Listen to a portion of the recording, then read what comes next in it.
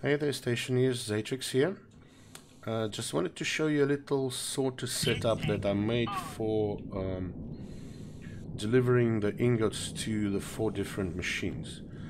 As you may know, sorters do have a bit of a problem with changing the outputs to -1 and changing the output mode to 0, which alternates the outputs. This is what I did.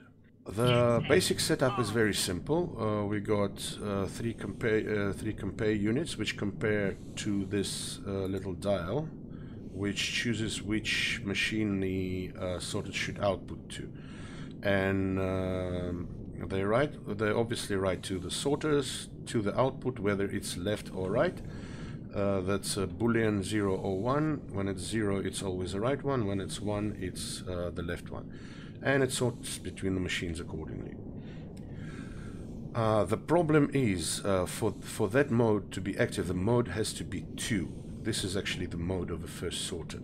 Sometimes it changes to 0. 0 is when it alternates the outputs as it pleases, so it goes to the left, then it goes to the right, to the left, to the right, and blah blah. And sometimes it resets to 0. So this is a little circuit that I made that prevents that. It always reads the first sorter's state, and then it compares it to 1. Then it goes into the min-max unit. Min-max unit outputs 1 if that one is greater, if 1 is greater than 2. So it never will, otherwise it outputs 2. And then it writes to all the sorters.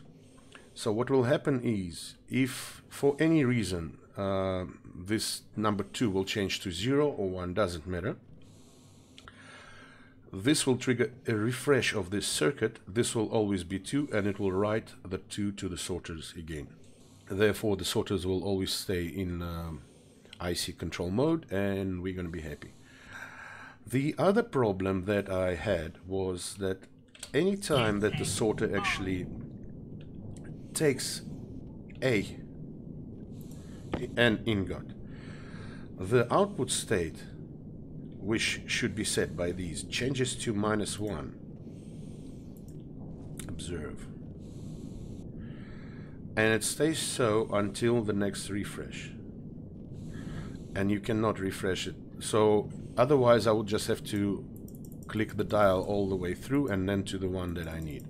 So what I've done here is I'm reading the state of the first sorter, because the first sorter state will always be affected because something will go through it. And then I'm comparing it to -1. If it is equal to -1, there's a batch writer that writes to these writers, and it sends them a force write,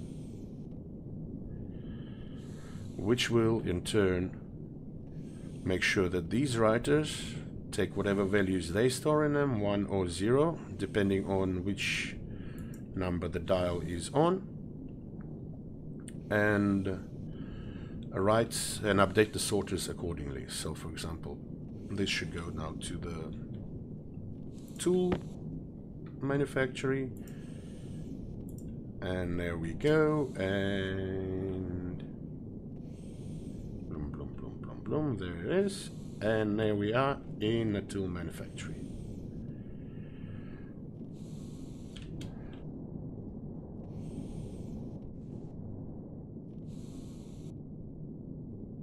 I hope this was helpful to you. I'm not sure whether you will use it in one of your bases or not, but yeah, well, that's a little setup.